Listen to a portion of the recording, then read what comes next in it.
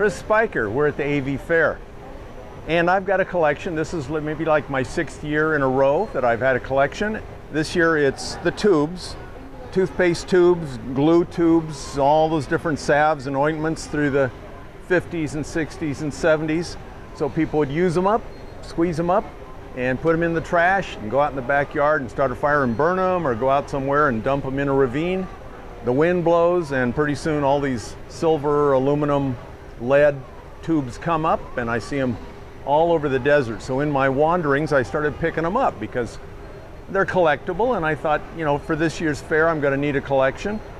And so as you'll see, I have this about 80 tubes here that I found in the Antelope Valley.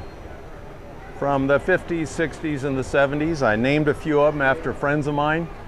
And you know, the fair is all about hometown and community, and I just wanted people to enjoy themselves when they come to the fair.